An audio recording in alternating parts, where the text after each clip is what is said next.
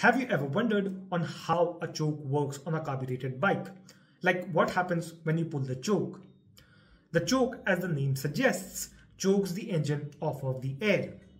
The reason it does so is to increase the fuel that is getting sucked in. Now, how does that work? Let's try to understand. The carburetor has two passages for air to flow and two jets for fuel supply. For airflow, it is the main passage that is utilized in all engine load scenarios except when it's idling. For idling, it is the smaller passage which is basically just a hole that is used.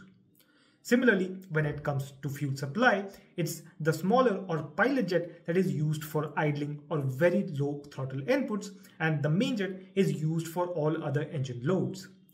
The main jet's fuel supply, however, is controlled with the help of a needle. Here is where it gets a little tricky.